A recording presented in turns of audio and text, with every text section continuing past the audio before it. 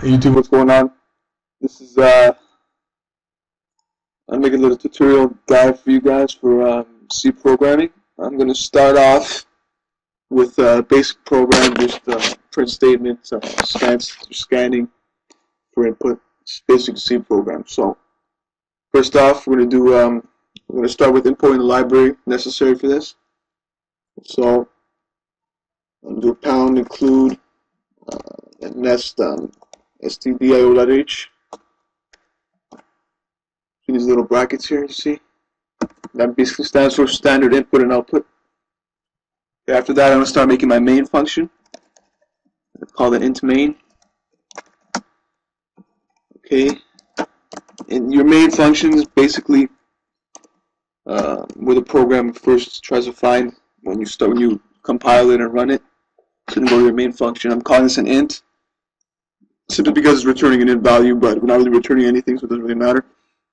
Now, to do a basic print statement, right? All you're going to do is use a printf function.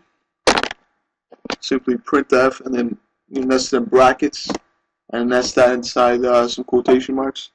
So, whatever, hello world. You should end that with semicolon. That's it. And then since it's a function, it says int main. I have to return an int, but I'm not really returning anything that means anything. So I'm just return 0. After you compile this, you'll get whatever the message is, hello world. Now I'm going to change it up a bit. Now I'm going to do some input, some user input. So similar to the printf, the user input, to get user input from the user, you have to use scanf. So scanf. Right now I need actually a variable now.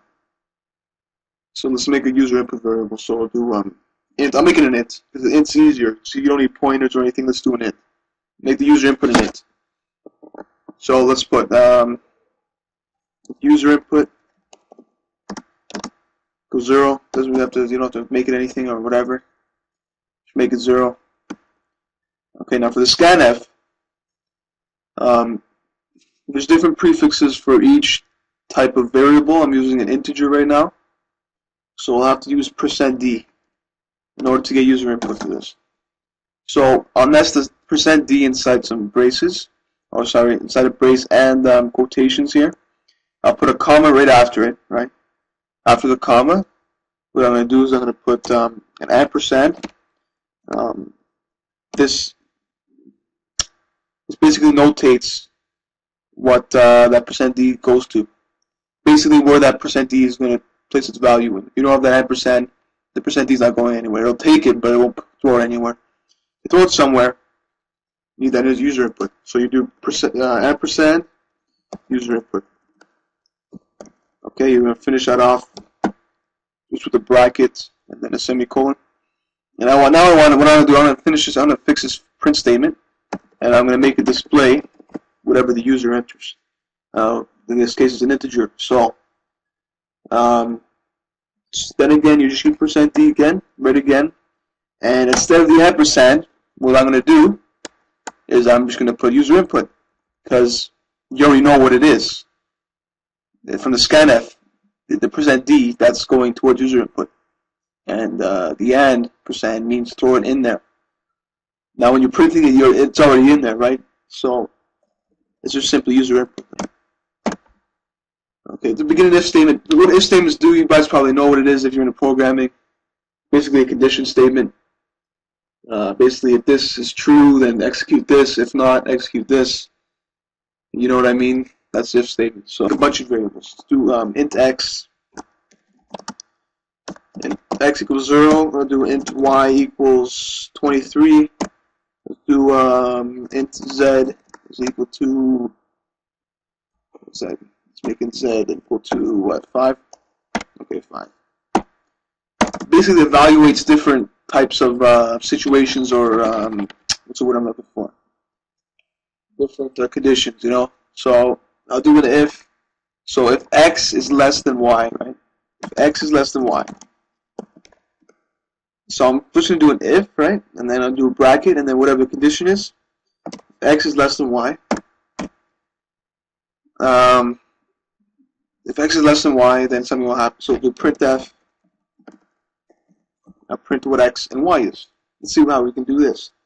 Okay, %d, right, is, let's do this, %x is %d, and y is %d. So we'll do a new line here, new line character, and then finish up with the quotations, and then I'll put each of the two variables I'm using. So it's in chronological order, right? You have x is %d and y is %d. You notice that they're both the same, they're both %d. But what makes a difference is after your comma, you have to put in order whatever you want to show up. So if you put a y after the comma, it'll say x is 23. You don't want that. So you want to put x after the comma. So what you're going to do for that, you're going to put x, and then another comma, and you put y. Okay, let's see how that turned out. Okay, so if x, basically it's plain English. If x is less than y, I'm going to print something that says x is whatever x is, which is 0, and y is 23. Now let's do something different.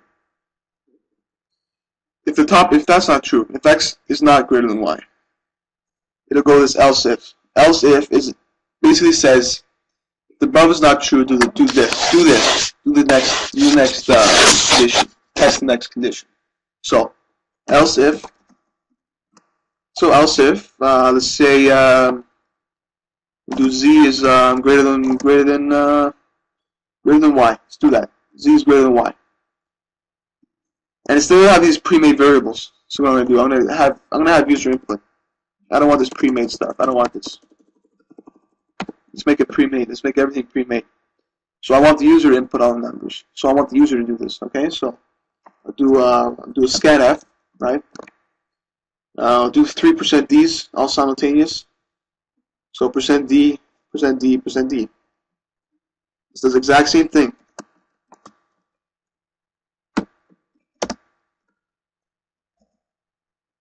So %D, %D, %D. You're going to close that with quotations and nest that in quotations, and you're going to put a comma right after, and then your three variables.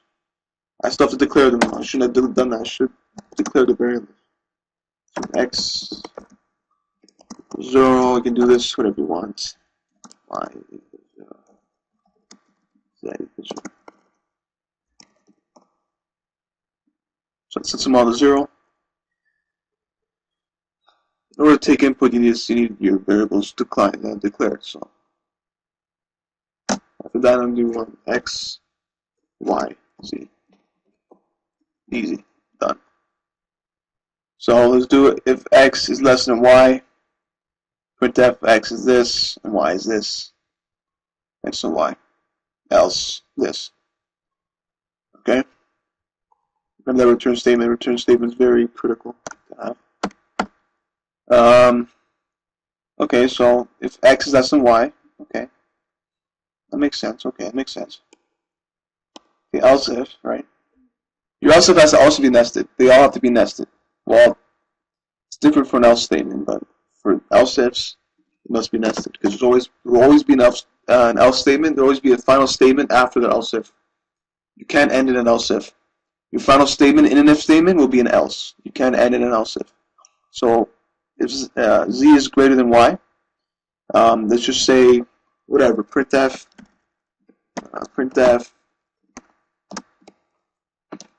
%d is greater than %d. Okay, so that is in y. Okay, nest that in your brackets.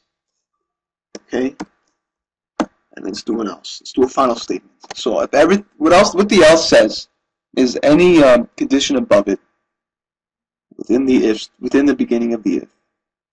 Any condition between the if and the else is not true. So we're saying if x is greater than y and z is less than y, none of those will run. None of these printf statements will run. what happens, it goes right to the else. And you don't need another nested French brace if it's only one line. But we'll try to, it's bad coding, so let's code properly, and we'll nest it anyways. So we'll say printf, none of the above is true. None of the above is true. Basically.